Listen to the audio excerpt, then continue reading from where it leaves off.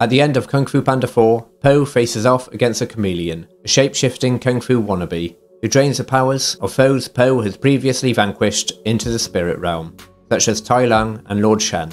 The Chameleon is about to deal a finishing strike to Po, but Zhen, who was a Chameleon's apprentice, defends Po and attacks the Chameleon.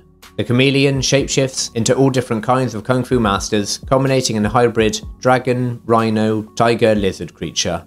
Eventually Zhen and Po use the Staff of Wisdom and defeat the Chameleon. Then Tai Lung and the other masters are given back their Kung Fu powers.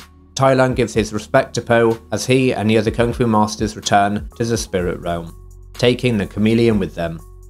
Po returns to the Valley of Peace and begins Zhen's training, as she becomes the next dragon warrior. In a post-credit scene we see Zhen training with the Furious Five in a callback to Po's training from the original movie. This very much sets up Kung Fu Panda 5 with Zhen as Po's apprentice.